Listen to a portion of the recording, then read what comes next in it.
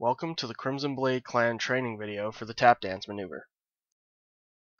Tapdance is an offensive and dynamic maneuver that allows a platoon to concentrate its firepower while utilizing cover to reduce the enemy's ability to damage it. There are three elements to a successful Tapdance: a friendly tank platoon, a hostile tank platoon, and an intervening piece of hard cover. The platoon leader will be at the bottom of the stack. To initiate the Tapdance, the platoon leader will call out the order, "Platoon, prepare to Tapdance." The platoon leader will then advance out of cover far enough to acquire and target an enemy tank. The other members of the tank platoon, seeing that the platoon leader has initiated a Tapdance, will then advance out of cover behind the platoon leader. It is important to note that they do not advance past the platoon leader.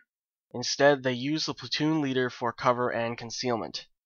The tankers behind the leader should be aiming at the back of the platoon leader's turret.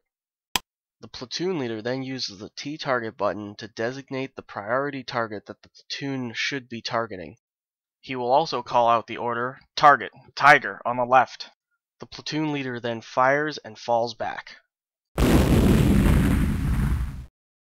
In general, the platoon leader will aim for a track hit so that the target cannot retreat.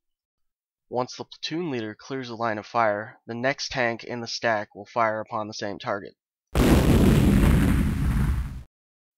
Once the second tank clears the line of fire, the next tank fires.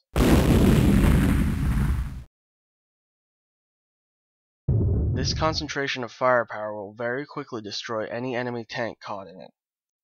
This maneuver can and should be used multiple times in order to destroy all enemy tanks present.